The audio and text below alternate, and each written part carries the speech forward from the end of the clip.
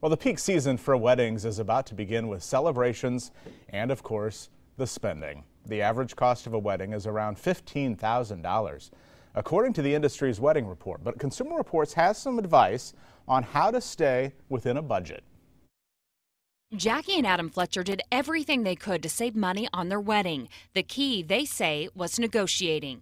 Everything from my wedding dress to the flowers to the decorations. They also bargained with the caterer to allow them to provide their own alcohol. We probably saved somewhere between $3,000 and $5,000 on the alcohol, just buying it ourselves. Consumer Reports has just investigated the high cost of weddings and has come up with 31 ways to save. We found ways to save on everything, from the venue and the dress to the photographer, the food, the flowers, and still have a beautiful, stylish day. One great way to save, schedule the wedding for any time but Saturday night, or go for January or February. Often those are the cheapest months. And don't let vendors charge more just because it's a wedding.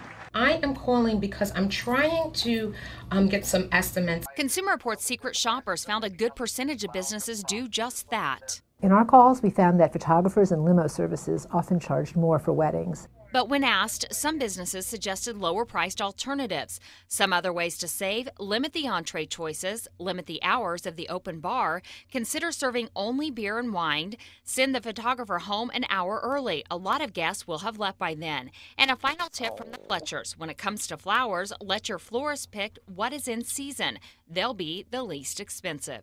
To this day, people say it was the best wedding they'd ever been to.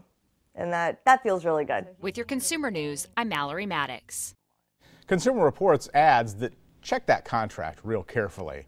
It finds that some caterers include a built-in tip as high as 26%, and one they found charged a $7 per person fee to cut a cake brought in from a separate business.